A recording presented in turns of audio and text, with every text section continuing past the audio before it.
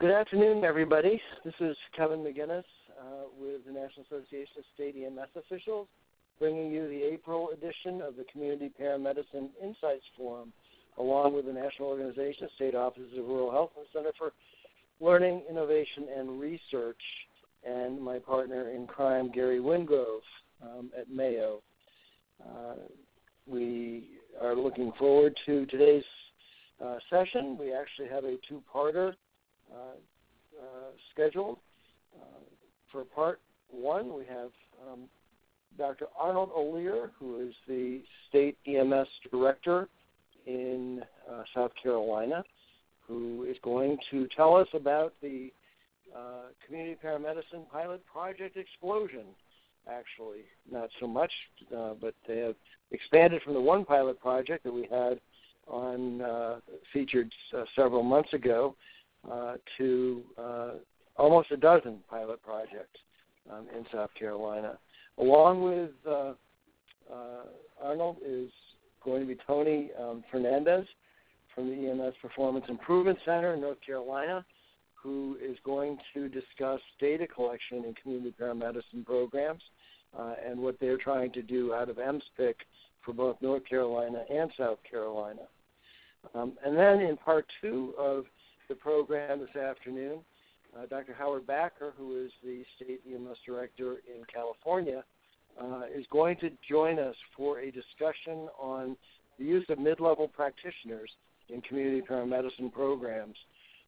So looking forward to that. It's not a formal presentation. It's more, as I say, a discussion on the pros and cons of that approach to community paramedicine, mobile integrated healthcare, and that will be coming up in a little while. But back to part one of our program this afternoon, I would like to introduce Arnold O'Lear and Tony Fernandez, and I will let you gentlemen take it away. Okay, thank you.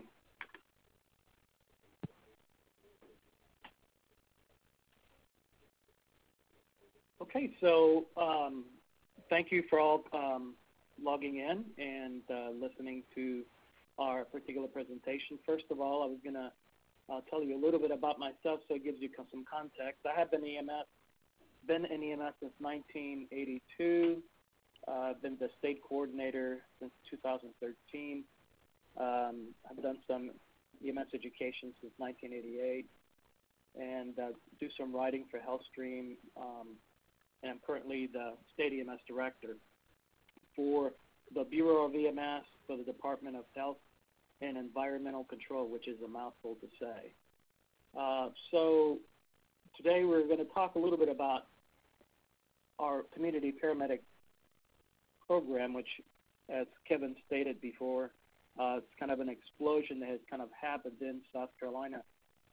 First of all, we started our initial pilot in Abbeville in 2013. It's a very rural program.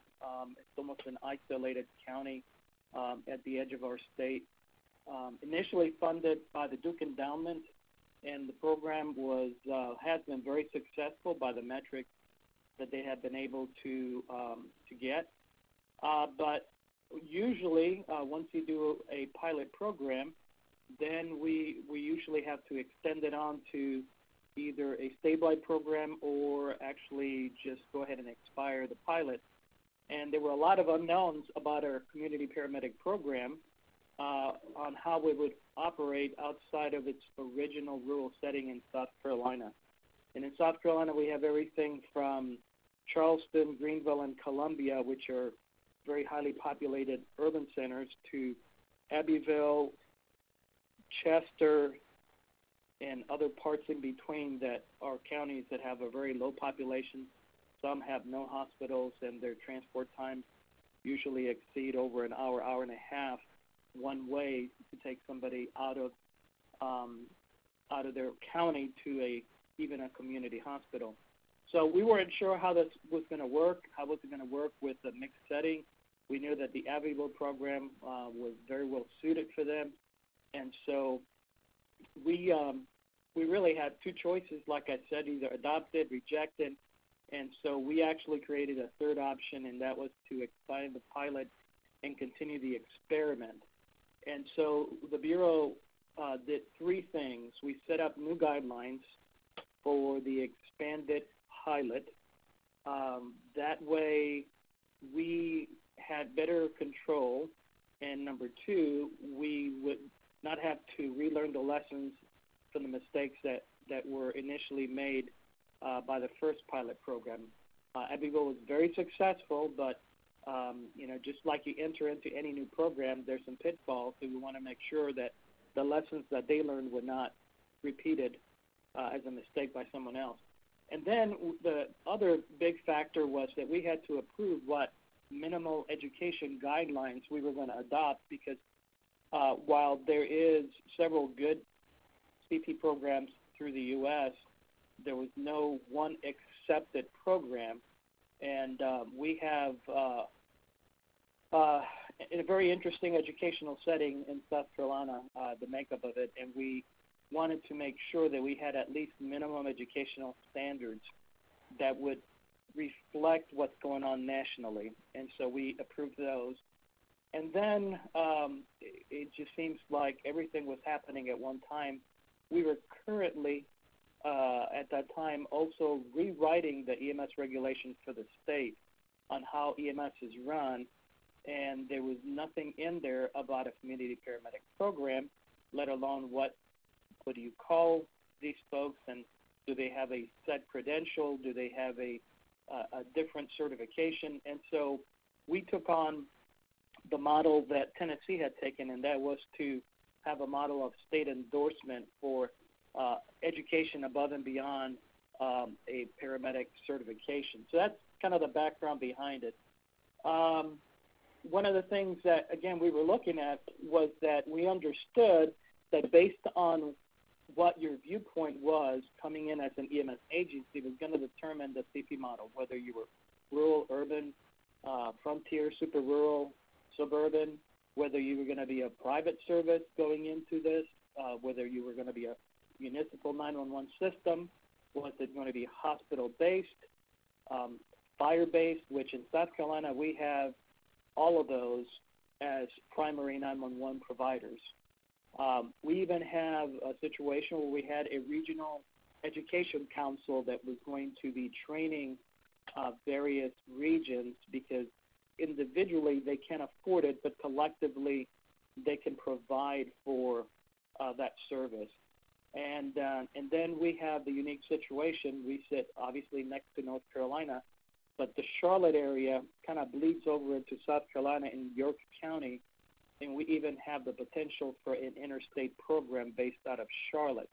And, of course, that brings a lot of other regulatory issues with that as well. And so to set up the new guidelines for this expanded pilot, we basically put 8 things that they needed to have, and most of these are kind of self-explanatory. Obviously, a letter of intent. But then the very first thing that they needed to do, probably the most important, was performing a community needs assessment, because we knew that each area, whether it was metropolitan or suburban, was going to have its unique set of needs. And then they need to early on identify who their resources and partners were going to be. They were going to need to choose the model based on the needs that they had. And then one thing that we did that kept us out of statutory problems was that early on we decided not to expand the scope of practice for the paramedic. We were just expanding the setting. So what they do as a paramedic does not change. Where they do it and how they do it is what changes. And so the Office of General Counsel gave us a buy on it, and we've been able to operate so far without really much of a problem. And, of course, obviously the education component, we wanted to know how they were going to educate their CPs, and we wanted, again, to make sure that they went through this program with both eyes open.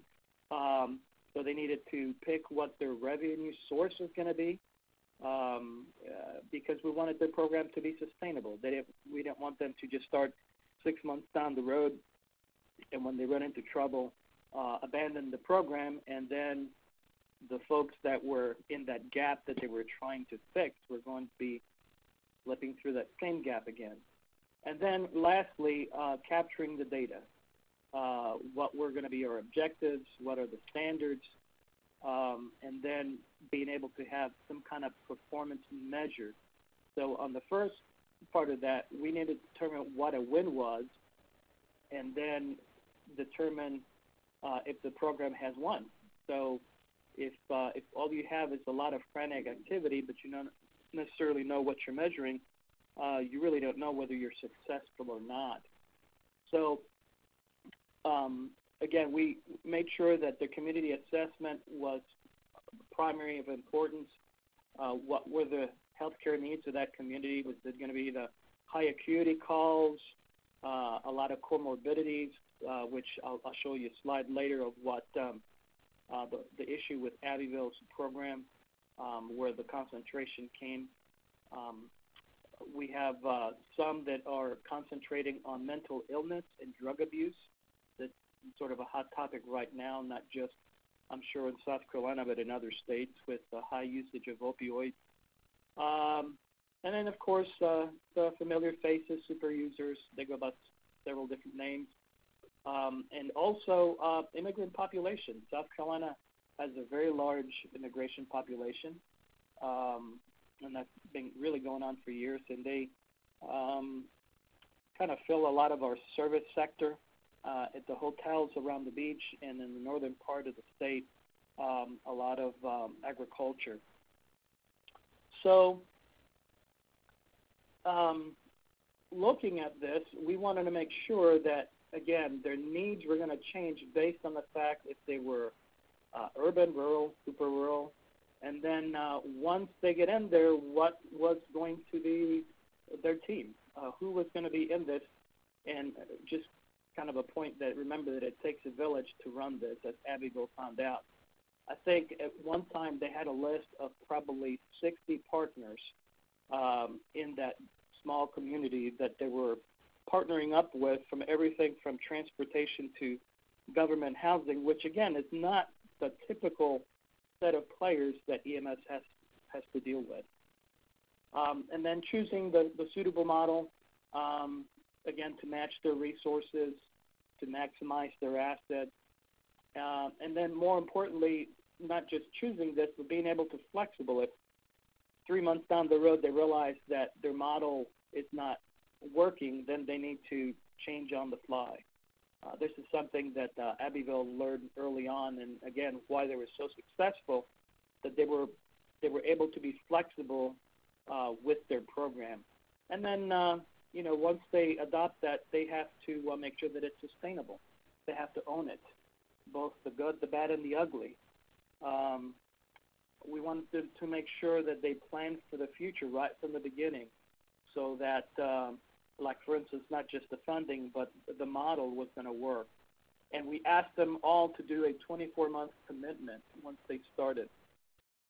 And so some wanted to do what Abbeville did, but again, not one size fits all. So once they got into this, they were able to figure out what they needed to do. The scope of practice, like I mentioned before, we expanded the setting, not the practice. When we had several things come up, for instance, the 1AC home test, which is similar to a BGL, that was fine. But if they showed up at a house and had to do a breathing treatment at home, and that did not generate a patient care report and a transport, then we were impinging on home health care. And so we had to be very careful and dainty around that. So some things were legal, some things were not legal because it invaded into home health care. One of the things that, again, Abbeville did very successful is that they partnered from the very beginning with home health care. And so they run into no problems in the nursing industry. In fact, home health care refers patients to them, and they refer patients back to home health care depending on what the needs of the patient is. They had to work closely with a med control. Sometimes this is an independent med control from the 911 agency. Sometimes it is one and the same. And we asked them to be very clear early on to make sure that their protocols were not nebulous. We wanted them to get permission on stuff and not do something and ask forgiveness later. And then part of that, we want them to do the research, find out what other programs are doing. We learned a lot from North Carolina and what North Carolina was doing, especially in New Hanover. So some things will work in your state, some things may not work. But again, the principal thing was we wanted them in their scope of practice to realize that the value of the CP program was the paramedic assessment. A lot of fancy things you can add to it, a lot of metrics that you can add, but the important thing is that paramedic going in, doing their assessment, and then following up on a weekly basis on those patients and find out whether they're improving, not improving, or being able to tell whether this is something that's going to be acute or chronic. I think I mentioned this before about identifying the resources and partners. Abbeville was very astute from the very beginning, and they partnered up with our State Office of Rural Health, and they were very instrumental in helping them obtain the grant from the Duke Endowment, which mirrored what the Duke Endowment had done for New Hanover in North Carolina. And so we gained quite a bit of experience by looking at what North Carolina had done there, and then again by partnering up with them, they were able to help them with a lot of other resources, such as helping them with the blueprint and other things that they were able to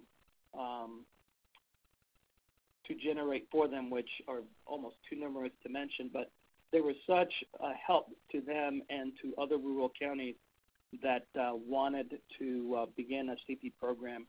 And they also were able to collectively collect, as I call it, herding cats from all the different agencies and all the different scenarios around the state to a group that we loosely call the Community Paramedic Group. So that, again, make sure that you don't overlook that as a good resource, because every state has a rural community. Then on the education guidelines, we looked at 250 hours, although looking at now, most of the programs that we have going probably exceed over 300 hours. But we had to set a minimum so that nobody would kind of test the waters on that. One of the things that's kind of unique to South Carolina is that we have 3 med schools in different regions. We have one in Charleston area, one in Columbia, one in Greenville, and many of our programs have partnered either directly or indirectly with them. Part of that is being able to glean the medical knowledge from the physicians, but also we told them that it was important for them not to skimp on the clinical experience. So they shadow the healthcare practitioners in those areas where the CPs will be involved, whether it's diabetic education or wound care or pulmonologists, or like in Charleston, they do LVATs. So they'll have cardiologists that will have the CPs shadow them. Another thing that we did was we had to create some kind of an endorsement, and so we set guidelines for what they needed to do, and we set that as well. We will also approve any out-of-state training that meets or exceeds our minimum training, such as what Abbeville did at the beginning before we even had any guideline, and they, of course, used the Hennepin model. As far as revenue sources, we make sure that their program had to be sustainable. So it made them think early on, how are we going to pay for this? Are we going to get a grant? How can we set it up so that when there is future CMS billing, we will get paid for the services that we're rendering? Will we be also funded by the community hospital through deferred admissions or revenue sharing, as they have done in other states? Yeah, this is kind of new ground for South Carolina. We've seen it in other states, how they did it, but it's always going to be different when you introduce it to a new state. So we made sure that they looked early on to developing funding partners, not just for now, but for the future to make sure that their program was going to be sustainable. And then finally, we wanted to make sure that the data that was going to be collected was valid and that was going to be measuring what we're supposed to be measuring. A unique thing to EMS is that EMS has always been episodic. You get a call with a finite beginning and a finite ending, and that's it. And then you run another call. So you have all these episodes that are out there, whereas community paramedicine is periodic. It's serial. You're visiting the same people in a different setting. So how are we going to capture these events? What do we call these events? We can't really call them an EMS call. Do we call them a medical visit? And then defining other terms. Do we call these people patients, clients, medical contacts? So a lot of problems that you can run into medical legal when you look at your state statute and state regulations, what exactly you call these events. And then performance measures. How do you know you're successful? How do you measure a win? You can have a lot of frantic activity and it looks really good on paper, but at the end of the day, did we save lives? Did we save money? Are we making a difference? And again, we need good data so that you can adjust and make course corrections like Abbeville did. And then take that data that you have obtained and being able to share it with other CP programs so that they can be successful too. So all of this, really, we needed to develop what was going to be acceptable universal data elements, which we heard about last year when we came to the EMS on the Hill, and there was a CP Summit, and we talked in great length. We heard about measuring strategies, and we heard about the 17 essential elements.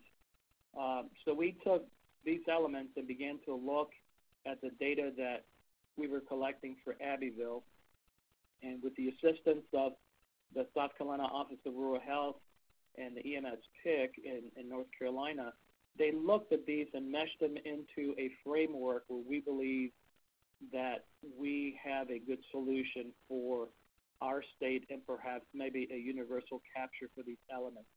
Some of these elements already captured in NEMSIS, although they may be limited. Other elements are captured by third-party software that have made modules for their particular software things like ESO and Zoll and Image Trend, Cerner, Epic, which the last two are hospital-based. But again, if you cannot measure something, how do you know you're being successful at it? So the map that was developed, again, this is just a copy of what we received last year, and we began putting this kind of on a draft board and looking, okay, so looking at what we do, how does that match these data elements that are in various categories, whether it's a structure or it's outcomes or balancing or even processing. So all these things come together as a underlying framework, but then you have to put meat on these bones and be able to designate, okay, this is what exactly we're measuring when it comes to a clinical measure. Not just the vital signs, but the various things that a CP does when he goes to a house, whether it's looking at the medications and reconciling those, or whether it's looking at the lab values from the last visit that he had to the hospital. All these things are clinical operations and metrics that we should have, but there's really nothing in NEMSIS or an existing overall software that capture all these things. So we put it out there for about 90 days, and we got 10 different groups that came together to expand the pilot. So Abbeville is going to continue. They're a 911 provider for the county of Abbeville, very rural. Again, they're the 911 public EMS service. But then we had Greenville County EMS. They are the largest EMS service, 911 service. I guess Charleston is probably running as many calls, and so is Richland now. It's just a population explosion in these three areas in South Carolina because of a lot of industry that's moving in. But Greenville County partnered up with the Greenville Hospital System. That's the urban, very public 911 service. The hospital system also houses two things. The medical school in the upstate in Greenville, and also the Institute of Pre-Hospital Medicine at GHS, which is a mouthful. They started that program to collectively educate paramedics in all things EMS. They began by teaching first-year resident medical students the EMT class. They, in order to become a doctor through their school, the very first year, the very first thing they do is they go through an EMT class. So that gives them a great way to measure their post-med school experience with EMS. It gives them at least a point of reference. So that was the first thing they did, and then they began working with existing paramedic systems in doing clinical education and simulation education, and then that turned into the program that they're doing now with Community Paramedics. And then thirdly, we have Bowers EMS, that's a privately owned service, and Palmetto Easley Baptist, which is a hospital that's owned by two other hospital franchises in South Carolina, but very independent. It's mostly suburban and rural, and they partnered up with a technical college, Tri-County Tech, and they use the Hennepin model as far as all the materials and all the educational components. They have a memo of understanding with Hennepin to use that material. And they're working out fairly well right now. They're still in the educational process, and I think they expect to graduate a class in a couple of months. Charleston EMS, they are a obviously urban public 911 system. Berkeley County, which is the county just northwest of Charleston County. You may recall that Berkeley County, I believe, got the Volvo plant. So they have a lot of manufacturing as well, and a large population explosion along with Charleston County. Piedmont Medical Center EMS, which is a suburban hospital-based program. Piedmont Medical Center also provides the 911 service for that county, and that's located in the northeast portion of the state near Charlotte. Richland County EMS partnered up with Palmetto Richland Hospital, which has several hospitals based in Columbia, South Carolina. They are mostly urban, but they also extend into the suburban area and even rural area of their county. That is a urban MIH model, as opposed to most of the other CP services we have, which are true community paramedic programs. Then Meducare, it's hospital-based, again, with a medical school in Charleston. Roper Lifelink is another hospital-based EMS CP service out of Charleston. We have PD Regional, which is one of our educational groups in the state, and they're developing a program to teach rural counties in their area the community paramedic component, so they can partner up with other smaller counties and be able to have a regional community paramedic program. And then finally, Trident Health partnered up with American Heritage, which is a private ambulance service, and they also have a urban and suburban area. So all these programs are currently going. In this graphic, you'll see kind of where they're located. It's interesting to note we have 4 in the Charleston area.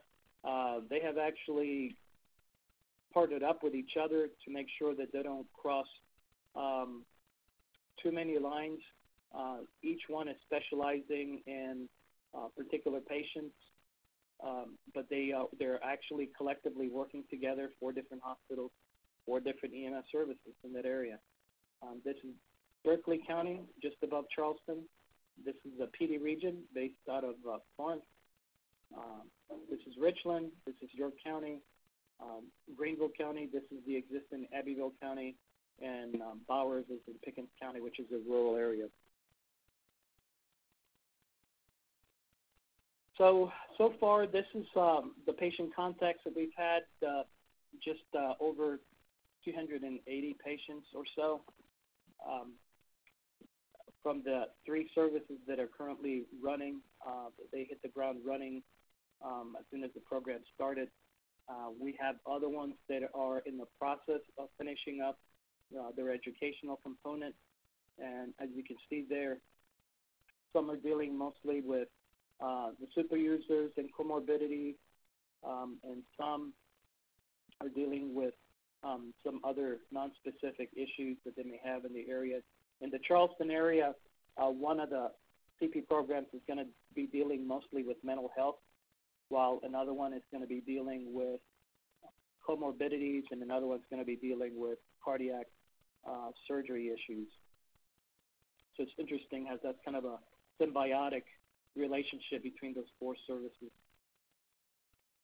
And then as far as data tracking, as you can see, this is all over the map. Some are using EMS charts, some are using Excel spreadsheets, some are using Cerner, which is a hospital-based data system. Some are using Epic.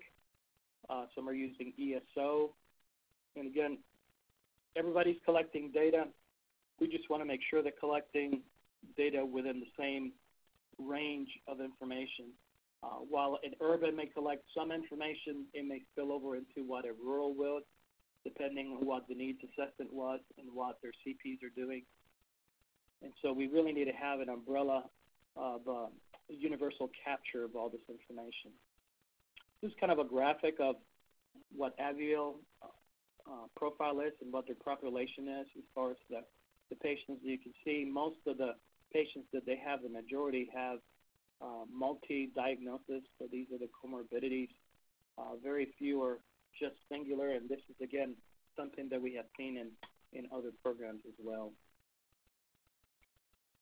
And so looking at the missing piece here, we have really a call for collaboration in getting a good data set for CP and mobile integrated healthcare. A lot of information is being captured out there, but not one universal data set exists. So that leads to several problems: a lack of appropriate and validated measures,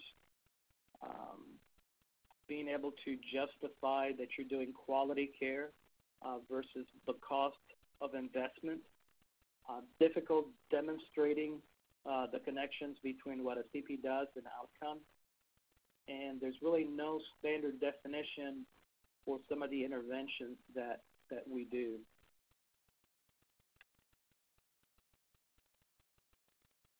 So the overview on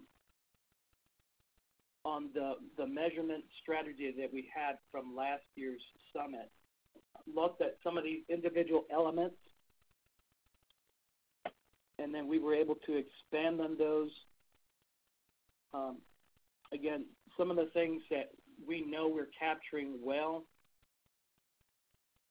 but in various different pieces. For instance, NEMSIS is really good at capturing primary assessment, but when it comes to the community paramedic, the information that's captured in NEMSIS is really limited to the vehicle and the role, and it doesn't really expand on what a community paramedic does.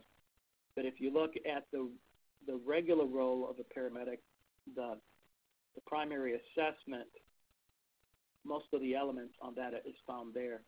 So where we kind of lack is kind of seeing half of the picture here.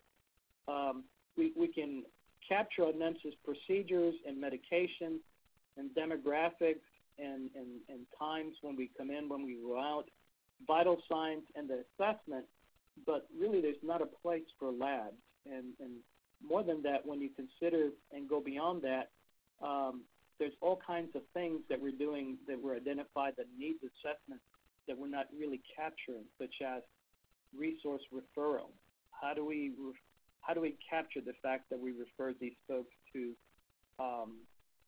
Medicaid for funding of their medication or a particular program? How do we capture falls assessment and prevention, injury prevention?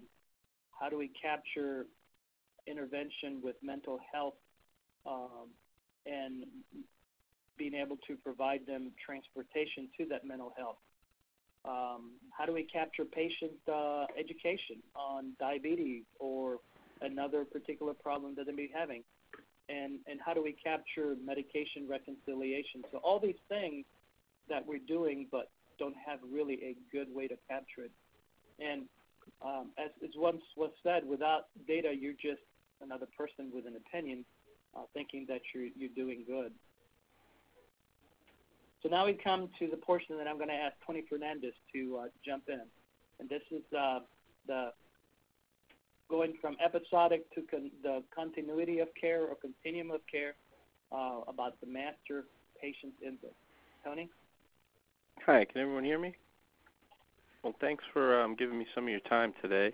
I appreciate it. And just to highlight what Arnold was saying, one of the things that is very important for community paramedicine in terms of data collection is, again, as Arnold was stating, going from an episodic to more of a periodic or a serial system of data collection. And a few slides back, Arnold was showing a few things that are not collected in NEMSIS, but we've identified through rides with, we have an EMS specialist. His name is Sean Kay, longtime paramedic. He's actually rode with every community paramedic system in North and South Carolina as of the end of last year. And what he did was he went through and tried to find other data sources or data sources that we can use as a template to find how we collect all these other things. I think the goal is to try and collect them in some standardized fashion like NEMSIS so that when we are comparing, we're comparing apples to apples. And if we move back towards the master patient index, in riding with all these other systems, one of the things that was identified was that these are going to be patients who we've seen before. So we need to integrate data systems and data throughout the continuum of care. We're not a history for a community paramedicine. While history is important in all of our pre-hospital calls, we'd like to get it everywhere. It's particularly important for a patient that you're seeing on a continuous basis. So one of the things that the Master Patient Index can do is pre-populate some of these things.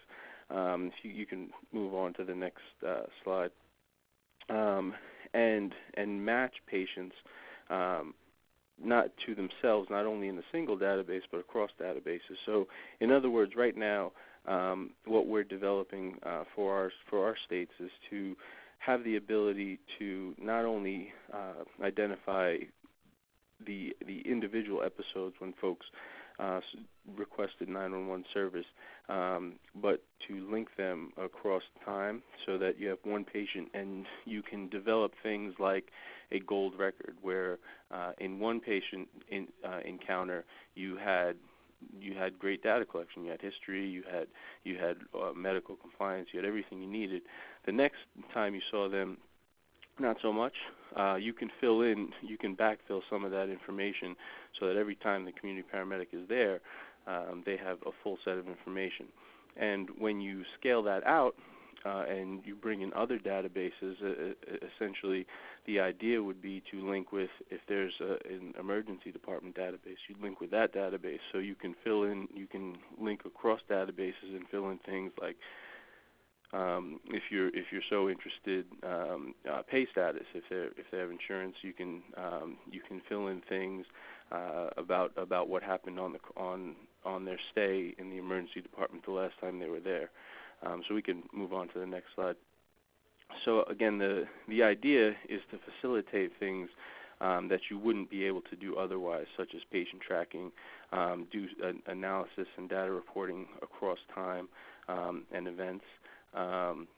And you can look at, if you're implementing for an individual who's being seen by a community paramedic, if you're implementing some interventions to improve medical compliance or improve compliance with their discharge summaries, you can track these things across time to see if there was a change pre and post that intervention. And if we can move on, one of the ways to do this for a master patient index is to link across databases and to link in one individual database.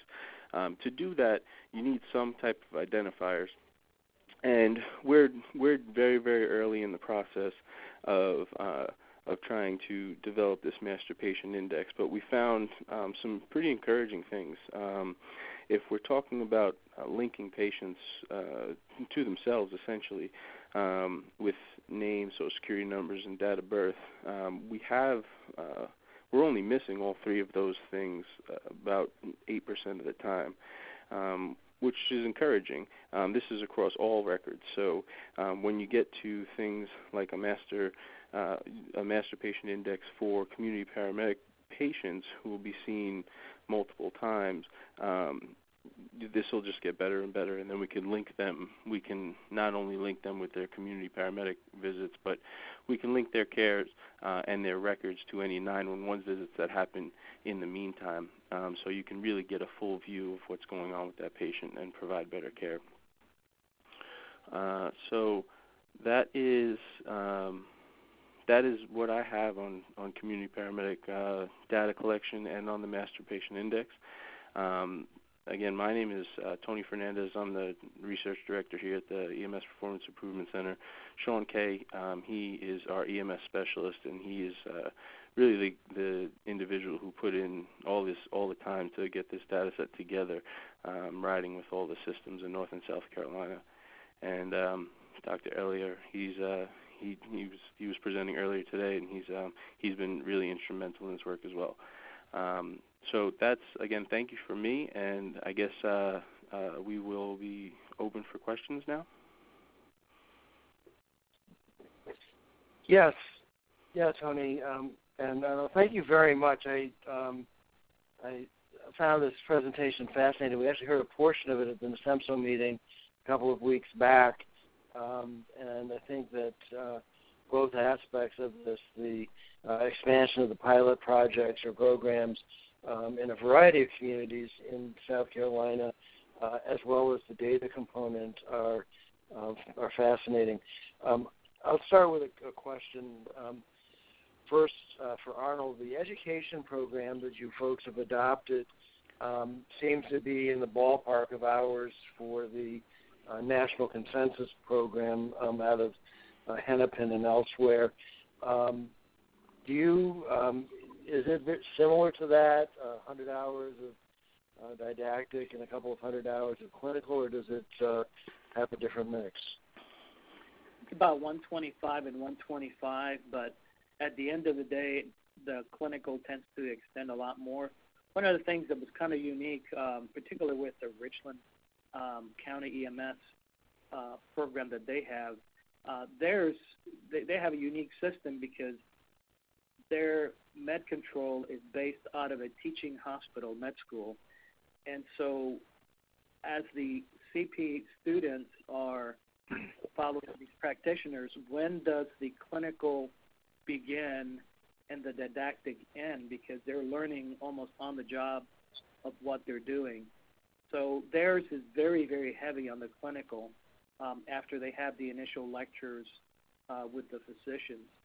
The one that's being done in Tri-County Tech, they have a whole host of clinicians that are coming in, not just physicians, but home health care and various ones.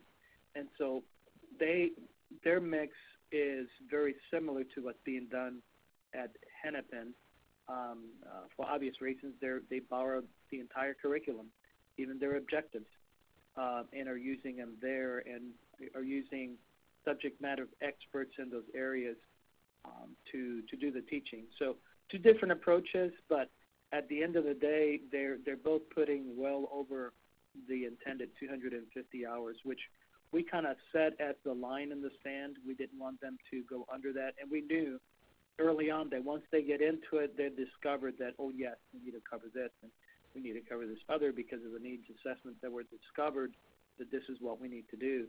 And this is very true in the urban areas where they discovered, as they began looking at these things, that they have a lot of patients with opiate addiction and those sort of things that were not originally part of the program, but they see how this dovetails very well, not just as a pre-hospital experience, but as a out-of-hospital experience. And one of the things that we talked about early on, when does the out-of-hospital experience begin and pre-hospital begin, since EMS is kind of involved in really all of that. So, yes, so it does kind of match the same, but other ones are a bit different in the mixture, but at the end they come up with about the same number of hours or more. Okay, great. Thank you. And Tony, I understand where you're heading with the index.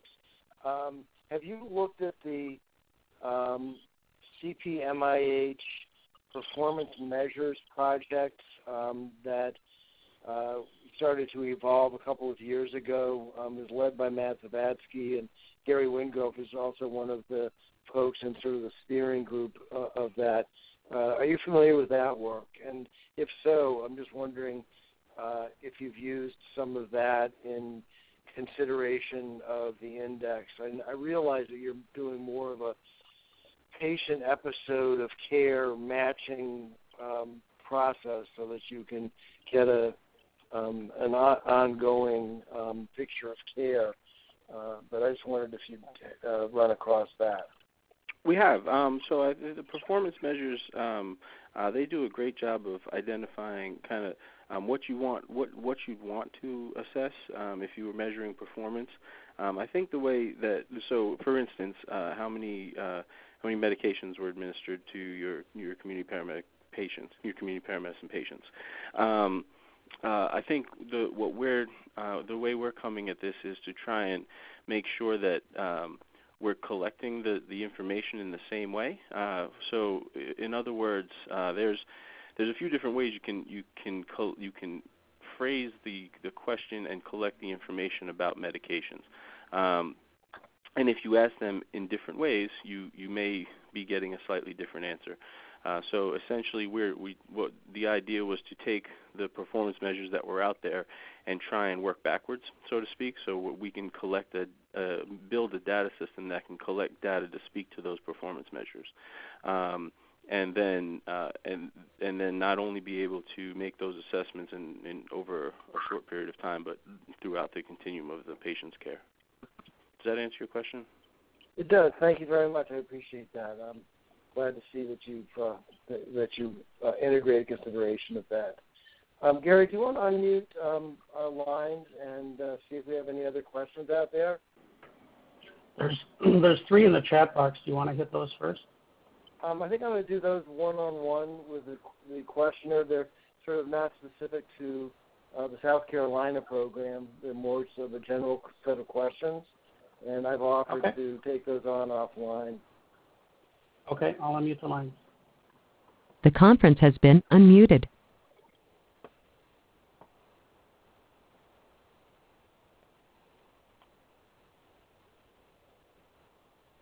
Okay. I did have some questions that came in through the chat box that were sort of more generic questions to community paramedicine, and I've offered to, I'm going to take those on offline with the questioner. If there are any questions anybody has for either Tony or Arnold on their presentation.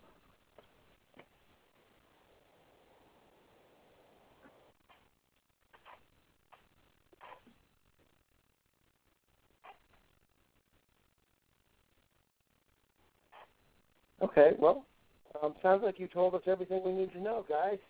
All right. So thank you very much again for taking the time to be with us today for this presentation. I would just tell everybody that you can go to the cpif.communityparamedic.org website that you registered on for today's program, and there is an archives button. This program will be added to the archives within the next couple or few days, and we'll let everybody know who was on when that happens. So let's move on to part 2 of our program. We are very pleased to have Dr. Howard Backer, who is the State EMS Director in California. He and I had a discussion at the NSEMSO spring meeting about the use of mid-level practitioners in community paramedicine programs, and we are familiar with nurse practitioners and PAs being used in some programs around the country and outside the country, in particular in states that at this point are trying to do some community paramedicine or mobile integrated healthcare programming, but that have laws that limit the ability of paramedics to actually perform those roles. Some services are using mid-levels that are being made mobile by going out in ambulances. And we've actually had one program featured on the Community Paramedicine Insights Forum. That was the Mesa, Arizona Fire Department. There's another program in the southern part of Arizona doing a similar type of mid-level practitioner use. And then we're aware of other programs that are using mid-levels in order that they're able to be reimbursed for some of the care that's being provided, as the mid-levels can charge for the types of care that they provide, whereas CPs are not able to do that in most locations other than Minnesota. So those are, that's by way of leading into Dr. Backer, and I'm going to let him sort of provide the context of his interest in this subject. And again, this is not a presentation. This is a discussion for all of those who are on the line. Dr. Backer? Thank you, Kevin. Can you hear me? Yes, I can. Oh, okay, good. Well, Kevin framed this quite well, and the background on this is that California also, very much like South Carolina, has pilot programs. We have 12 pilot programs going in 5 different topic areas, but it's done under a special pilot program legislative exemption, where we can get an exemption from our very restrictive paramedic statute, which limits where paramedics can practice and where they have to take patients. And I think it's similar to some other states. So in the meantime, when we put out the call for for proposals for the pilot project, it was back, and there were successful projects going on around the country, but we got responses, but many of them had not been really thought out. I mean, we were able to find a dozen good projects, but then as it evolved and we got going on these projects, and our providers started to see, hey, this is really a possibility. These projects are getting going, and they're serious about this, and it's the potential. And the more and more talk there was around the country, they started to see and understand that this is part of the future of EMS, and so we got a lot of was wanting to get in to the pilots, but it was too late at that point because we had to go through a very elaborate approval process. The program's actually run by another department, state-level department outside of EMS, although it's the same agency. And so it couldn't. There was no way anyone could get into the pilot. And yet they wanted to feel like they weren't going to be left behind. They wanted to kind of get their foot in the door in their community. So we started getting a lot of inquiries about using mid-level practitioners. Now, I had met earlier on with the people from the fire chief and the medical director from Mesa, Arizona, and they were talking to me about their model. And they've actually been invited by our fire chiefs in California to talk about their model. They're really going around and promoting it. And, in fact, they did get one of the innovation grants from CMS in this last year and got a lot of money to look at this. But here's what's coming up now. Now we have people calling us and saying, well, can we do this? Yeah, and they're talking about putting mid-level practitioners in an ambulance and doing a program.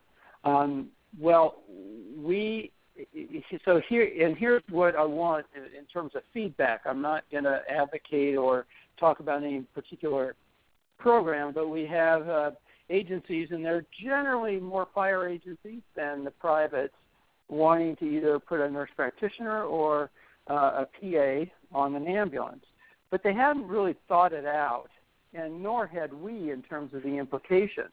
And although I know that it's pretty specific to state regulations and rules as to how this would look, I really want to get some other state feedback on what's going on in your state and how would you see it working in your state. So here's the specifics. Nurse practitioners and PAs in California have a different licensing board and obviously a different scope of practice, and are considered more not fully independent practitioners, although nurse practitioners are I think can fall under that designation. They do have to have a physician oversight. Whether that physician is just available for questions or has to be on site depends on which license you're talking about. But we started realizing that, okay, if you pair one of these with a paramedic and you send them out on a call that came in through 911, you may or may not send them out in a 911 ambulance transport vehicle. Maybe they would go even in a separate vehicle. Then how are they part of the EMS system? In California, we decided yes, because nurses, if you are mobilizing resources through EMS and their EMS resources, then we argue that they would fall under the medical direction of the medical director, thereby falling under those protocols. And while the nurse practitioner could treat and release the patient in the field and bill for them, the question then comes up was, could the nurse practitioner tell the paramedic to take the patient to an alternate destination? And I would say no, because that has to be part of the EMS system protocols. The other part is I realize I'm not really clear on what the role of the paramedic is. Is the paramedic just driving this daisy? I mean, are they just driving this person around?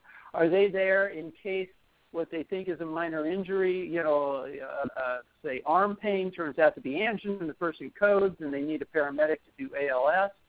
I'm really not clear on the role of the paramedic and why this nurse practitioner needs a paramedic. I know Mesa has made arguments that this is a cost-effective model, but frankly, I don't see it because it makes a lot more sense to have a nurse practitioner in a clinic seeing 20 patients a day than going out on a rig to specific calls, maybe seeing 6 patients a day. So I'm going to stop there. Those are just a few of the issues that we're looking at as we get these calls saying, can we do this? And we're trying to think through the issues. I'd really like to hear from others as to how you've thought through this. Wow, what a lot of moving parts to the question. This is Kevin, and I would just toss in at this point, and I would really look at Gary Wingrove too for some response on this, because he and I have slightly different views on how these things work. But one of the differentiators that we've discussed in the EMS 3.0, for instance, paper, the difference between MIH and CP, is that mobile integrated healthcare is really an administrative arrangement of players, whether they're EMS providers, community paramedics, or doctors, PAs, NPs, et cetera, dentists, dental assistants, that through a contract or other device to offer some form of mobile care in a community. And generally, MIH doesn't fall under the purview of the state EMS office, for instance, because you're dealing with a whole bunch of professionals or providers who are licensed by other entities. And so the state EMS office really doesn't have much of a say. And so that sort of begs the question of whether a MESA or any unit using a nurse practitioner or PA on the ambulance for CP purposes is CP, or whether it's MIH. And if it's MIH, maybe it is outside of the purview of the state EMS office. But boy, certainly that is the one gray area in between MIH and CP that really presents itself. And frankly, in EMS systems, we do allow non-EMS licensees to participate in the system. I mean, a good example of that is flight nurses that may be utilized on helicopters by licensed flight programs in the state. So it's a really interesting question, and I don't know if Gary wants to weigh in on that or anybody. The lines are all open. Everybody's unmuted, so I welcome any comments. Yeah, Kevin, it's Gary. I'm glad Dr. Backer brought this up because it's something I'd never even conceived of in the past. Many of our states don't limit the practice location of the paramedics, and if the nurse practitioner is billing, I think they're doing it under the auspice of a clinic. So in a state like where I am, I'm not sure there's any conflict, but in a state like California where the practice location of the paramedic is limited by statute, it may be a bigger issue. And beyond that, I got to think this one through a little bit because this is brand new to me, and I think it's a great question. I'm glad I got brought up today. So we see the same issue in South Carolina, where we've had a couple of hospital systems that are partnered up with a flight service, and they wanted to have their flight nurses visit on their downtime with a paramedic in a vehicle, not an ambulance, some kind of a vehicle, some patients. And so it kind of did beg the question, so why is the paramedic there? Was he driving Miss Daisy, or did they feel safer because the two of them were going as opposed to one? And we really didn't have much of a solution. And again, it's sort of an MIH program, and like Kevin was saying, it's kind of outside of the purview of the state office as a regulatory board. And that's also another thing. Now, we have given dual credential to nurses that are attached to the helicopter service, or the ones that are attached to critical care units like the center that does the transplants. We give them an EMT license for free, but they're called a specialty care EMT, and they're only allowed to ride in that particular unit for those particular cases where they have a specialty, like NICU nurses, PICU nurses, and CCU nurses that do the heart transplant. But, what you describe is kind of a horse of a different color. Not really sure that they necessarily need the vehicle and the paramedic to be there. It's a completely different paradigm. Are there other comments?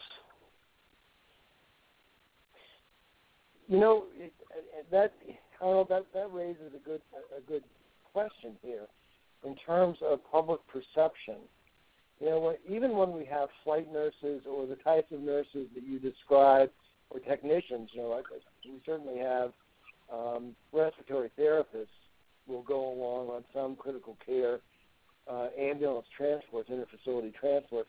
But all of those uses are very specific to that type of transport. And I think, to the degree the public would ever look at it, they certainly would look, I guess, at a medical helicopter arriving. They're expecting to see people who will come in and manage a critical emergency. And that's what we deliver as the EMS system. And that's what the state EMS office, assures through licensing and oversight of those operations. This is very different.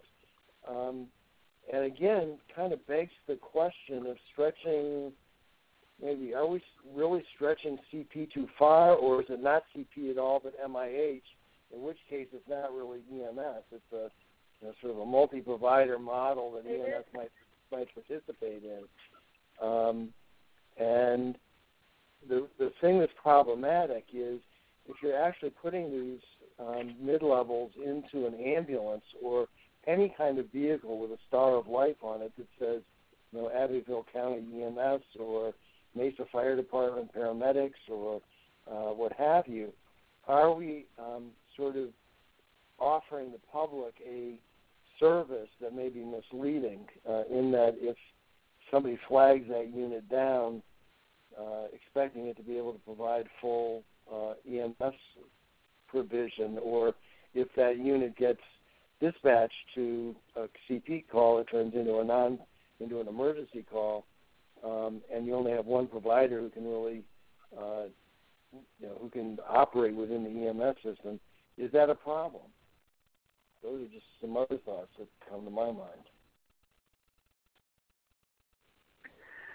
Well, this is Howard again, and just to make sure we keep the focus on the question that at least we have primarily in California, it's not so much as Gary suggested the venue of practice, because remember these models are all responding in the field to 911 calls. They've just screened them and said, okay, this is probably a minor call that might be able to be treated and released by someone with a higher level license. So they're putting the nurse practitioner on to potentially, the idea that they're going to be treating and releasing. So the question is what level of oversight and control does EMS have? We clearly, the nurse practitioner works under her own license and scope of practice, and we don't have any authority over that. But I would argue that even if you look at the air ambulance, yes, we have nurses on there working at a higher, flight nurses working at a higher scope of practice than a paramedic, because a lot of our units will fly a paramedic and a nurse. It still falls to the extent that we do have control over anything, the FAA, whatever they've left us. We do still have control over the medical aspects of the air ambulance. And certainly when we're on the ground, we have even more responsibility and control.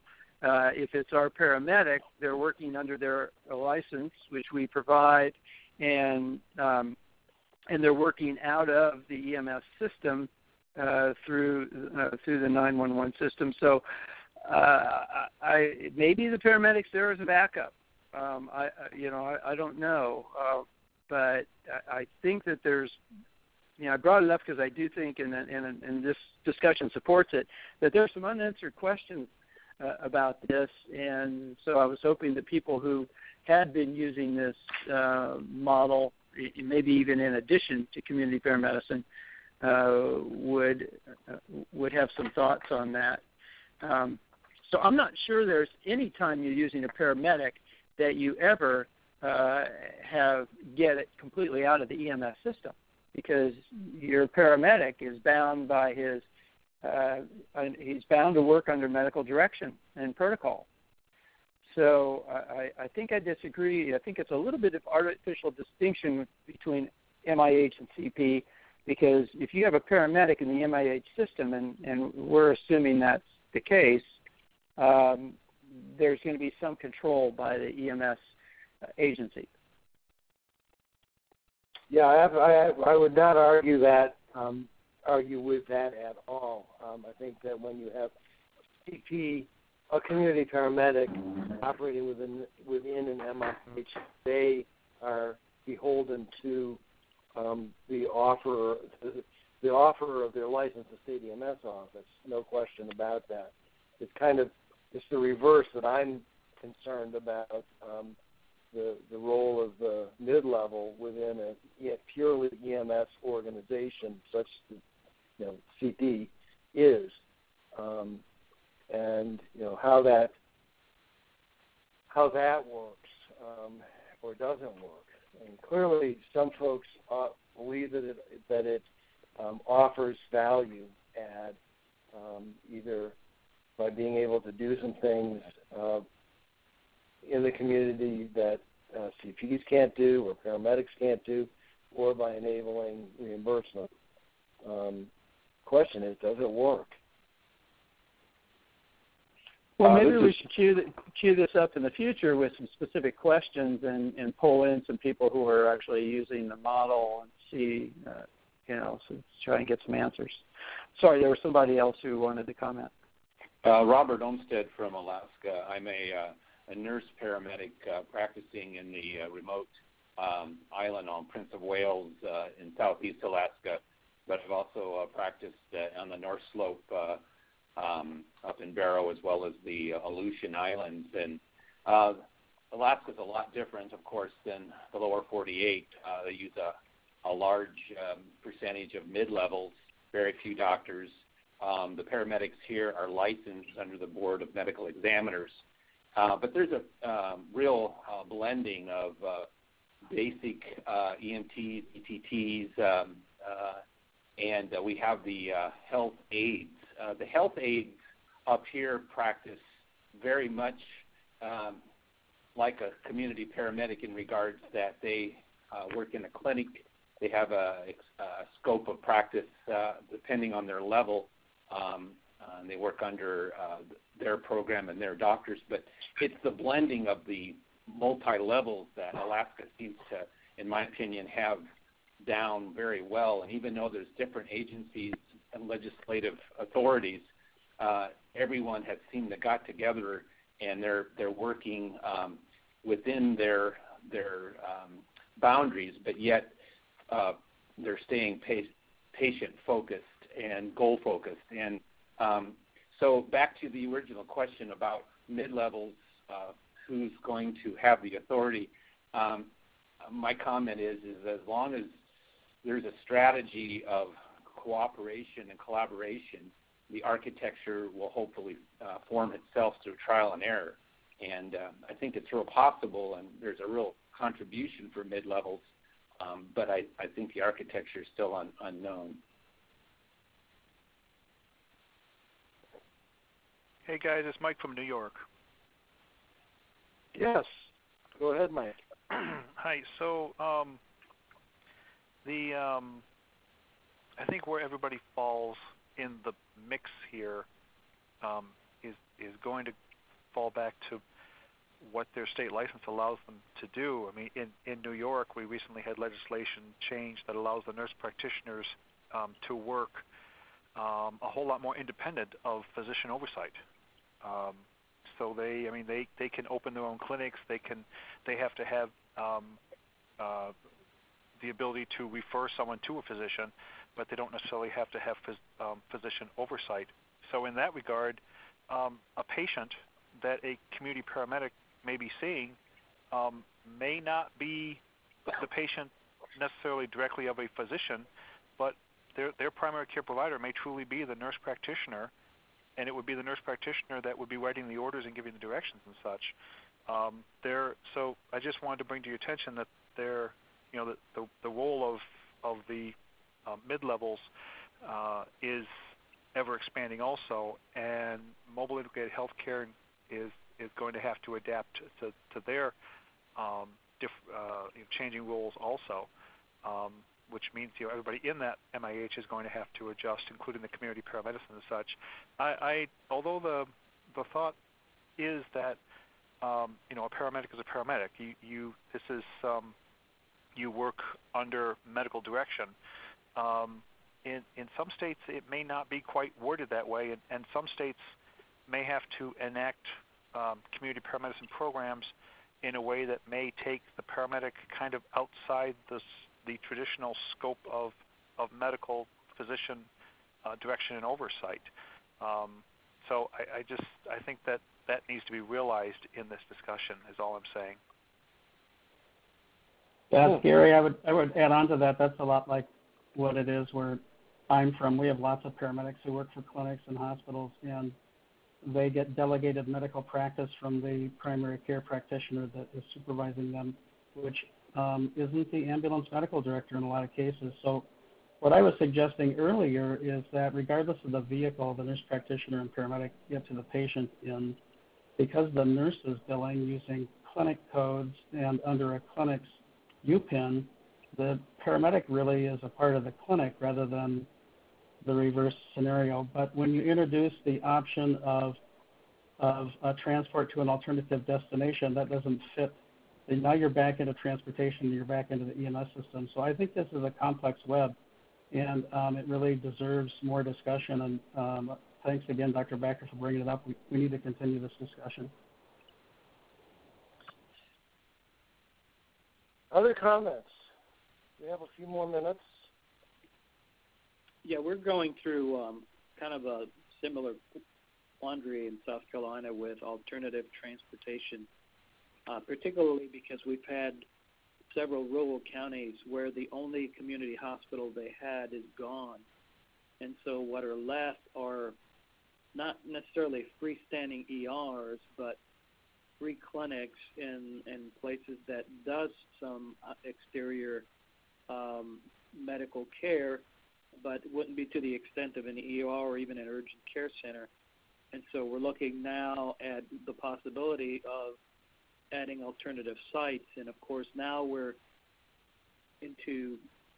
crossing into various different statutes that the Office of EMS has no control over, but it's more certificate of need and health licensing and the board of physicians. So that would be an interesting thing if it ever came up where we can transport based on a mid-level to a alternative facility, because right now that it's kind of against the law in South Carolina. Interesting. Okay. Well, it sounds like we've got a whole show suggested here involving mid-levels, and we'll bring in some of the folks that are actually doing these services from around the country and have some description of those programs, and then have this discussion again with them in the room. Does that sound like a plan, Dr. Backer? Yeah, that sounds great. Okay. So we will get that put together for sometime in the next few months. And are there any other comments anybody has before we close this out?